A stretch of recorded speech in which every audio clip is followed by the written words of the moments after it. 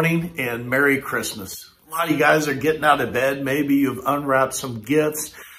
Maybe breakfast is being made. Kids are watching the parade. I know that's one of the things I love to do is get up and watch the parade on Thanksgiving and Christmas morning. This year's a little bit different though, isn't it? But it's okay to have different. When we look at what Christmas is about things being different.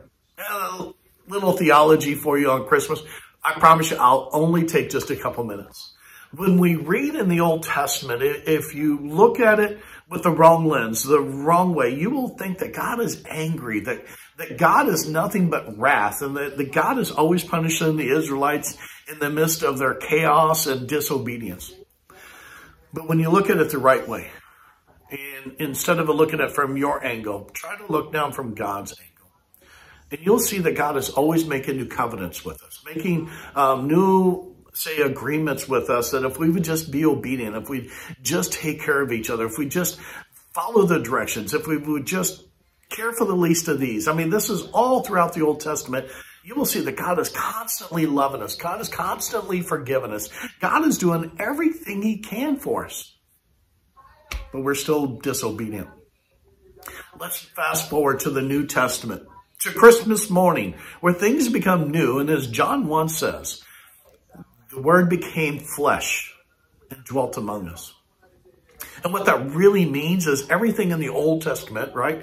Everything that we're supposed to do, the way we care, the way we love, the way we turn our cheek and stop fighting and quit putting yourself first and quit acting like everything is your right.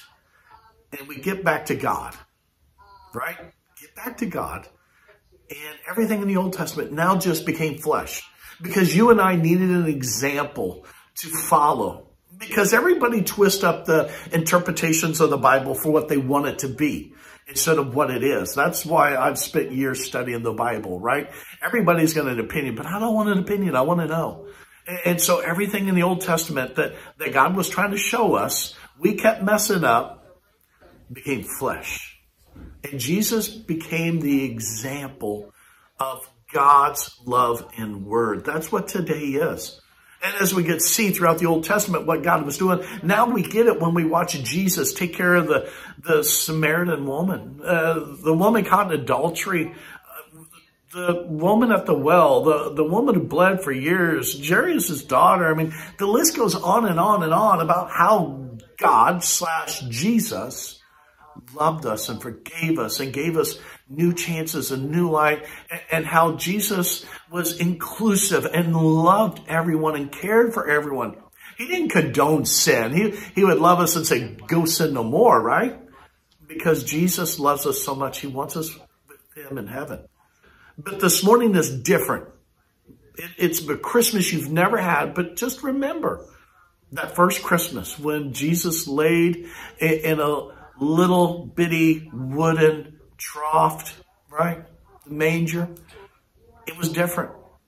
It wasn't where Mary and Joseph wanted to have Jesus. They had the midwife and they had Mary's mom and all these people to help with his birth. But everything looked wrong. And maybe this morning it looks wrong too. Maybe you don't have all the people around the table you thought you were going to have. Maybe you weren't able to get the gifts you thought you would because you've lost your job because of this pandemic. But just remember, God works in the different scenarios. Remember, everybody was messing up the Old Testament. So God sent his only begotten son to earth to show us the example that for thousands of years, God was trying to redeem you and I. And man, we mess up interpretation. So I don't know about you, I'm a visual learner. And I think that's the way we all are. So God's like, let me show you. Let me show you how to love each other. Let me show you how to care for each other. Let me show you how to love the least of these. Let me show you. And man, I needed to be shown. The gift of forgiveness and grace is amazing. Even Jesus, as we now transition for Christmas Eve, later on, Jesus is like, I no longer call you my disciples. I call you my friend. Man, that's huge. Like, God loves us so much. He calls us his children and his friends through Jesus Christ. Today marks the beginning of the Word becoming flesh and dwelling among us. As you look around your family, whether it's on Zoom, on the phone, or in the flesh, those are a gift. God gave us family. And because of Jesus, we now get to be part of the family of God. Hey, God bless you. And remember, Merry Christmas. God loves you. So do I. I really do pray I get to see you soon.